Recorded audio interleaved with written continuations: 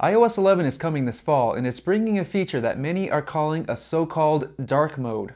iOS 10 introduced an option called invert colors, which literally inverted every single color that was displayed on your iPhone. While it did turn all the white UI dark, it also inverted icons, videos, and photos, making regular use extremely distracting.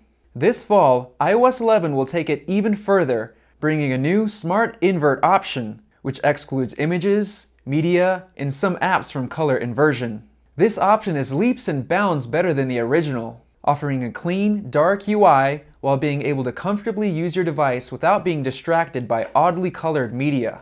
Taking a look at a couple of the most commonly used apps, like Photos, Music, and the App Store, this new dark mode looks great. The previous invert colors mode even inverted the camera while taking a photo or video, a problem that has now been fixed with Smart Invert. This feature is very much still in the beta phase, with many app icons on the home screen constantly switching between regular and inverted colors. Apps including Safari and Mail still unintentionally invert media, along with all third-party apps. It is expected that Apple will fix these issues before the official release of iOS 11. By detecting all media types and excluding them from color inversion. Smart Invert isn't just meant to look cool, it could save battery life on the new iPhone 8.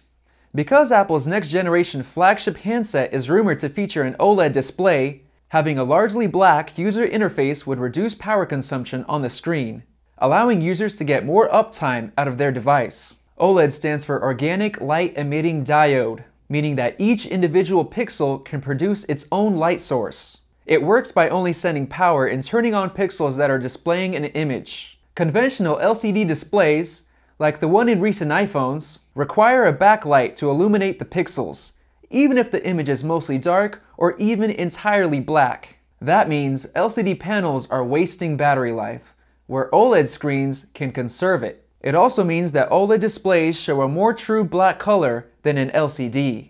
Meanwhile, with an OLED screen, any pixel that is black is literally turned off, therefore saving your battery life while producing an amazing contrast ratio because, well, you can't get darker than a turned off pixel. This is one reason the Apple Watch comes with a darker user interface featuring black backgrounds. It saves battery life with the wearable device's OLED display. This is also the reason why recent phones like the Galaxy S8 can display the time and other information even when the screen is turned off, since it's only lighting up the small amount of pixels that are being used. With OLED technology expected in the iPhone 8, it's logical that some of these capabilities unique to OLED displays could be introduced to the iPhone lineup. For example, an always-on display could show things like the top information bar at all times. Or an always-on virtual home button could potentially be used to detect a tap and initiate the rumored face unlock feature. There is also the possibility of Apple offering an ultra-low battery mode, where the new iPhone will switch to the Smart Invert dark mode along with all the other battery-saving measures. Or, if you're a user that needs the absolute longest battery life, you could have Smart Invert enabled around the clock.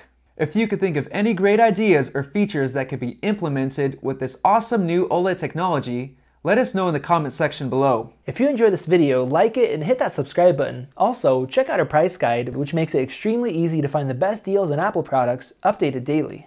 Be sure to follow us on social media, and we'll see you in the next video.